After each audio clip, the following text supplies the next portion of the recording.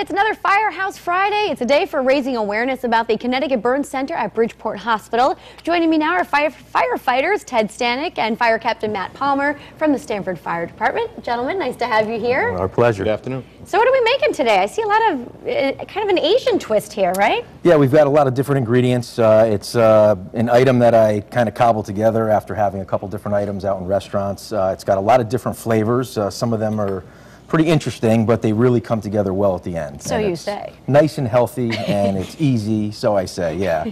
All right, well, we can get started. You guys be the judge of that. Very simply, peanuts play a large role in Thai food, so we went with peanut butter instead, crunchy, extra crunchy. Oh, isn't this unique? I like this. It's going to be in every firehouse cabinet. It's nice and easy, gives a lot of flavor, big bang for your buck, obviously. Some protein in there, too? Some protein in there, big on flavor. Okay. Then we've got, we use some jasmine rice today. I love the perfume in the jasmine rice, so we're just going to put that in. A lot of times we're simply using whatever rice is in the cabinet, whether it's white rice, or a lot of times we use brown rice on the job. Okay. Next is going to be some black beans. So again, a lot of different flavors here. You get the perfume out of the jasmine rice. Let me ask you, if you were to make this at the Firehouse, would this be like a buffet, or are you making burritos for everybody? Wrapping them up? No, everyone's going to wrap their own. You're going to put the items on the table. It's nice because if somebody doesn't like cilantro, leave it off, leave it off. If somebody doesn't like fresh lime juice, or they don't prefer the jasmine rice, or they have a peanut allergy, you can kind of mix it up. It's easy at home. You can throw a couple sweet potatoes in the oven for 45 minutes or an hour. And then everything can be put together at room temperature. You can grill your chicken, you can roast it, or this is actually a rotisserie bought chicken. Most of your markets are easy. Very easy and really inexpensive, and the work's done for you already. So if just continue here. Are you going to put some chickens and sweet potatoes in there? And while you do that, Captain Matt, tell me about why the Bridgeport Burn Center is so important. I mean, it's an outstanding facility, and we're happy to be supporters.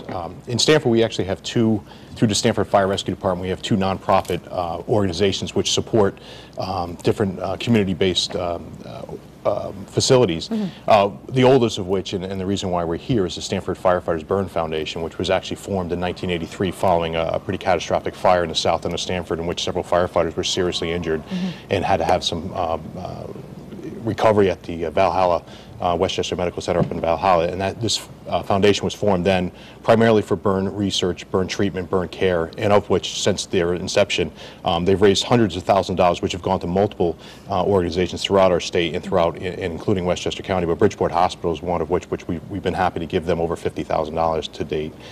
So that's the first of which, and the second of which is a new organization of which I'm chairman of. It's the Stamford Fire Safety Foundation Fund, and this is an organization which was just literally just last week we received notice that our 501c3 has been recognized. So we're coming together as an incorporated organization, but that was formed following the Christmas Day tragedy this past year in Stamford, and our primary goal is to provide smoke detectors and have firefighters do the installations throughout the city of Stamford and raise money through the community and go out and physically go into people's homes, check their detectors, and also provide detectors to people who may need them, who don't have them presently. Very important programs. Yeah. All right. I guess back to the burrito here. I noticed you add, what did you add here? I added a little bit of Thai sweet chili sauce. There's no heat to this, a lot of sweet. And again, we started with our wrap. We did our crunchy peanut butter, our jasmine rice, our black beans, our sweet potato, and roasted chicken. We put the sweet chili sauce on with some fresh cilantro again, to your taste. And then, do we like heat? Spice it up, sure. Like heat? This is sriracha. You can find it in just about any supermarket these days in your Asian aisle. It's got great flavor, a lot of garlic in there, and it is the Thai hot it's spicy. Sauce, so it's got it.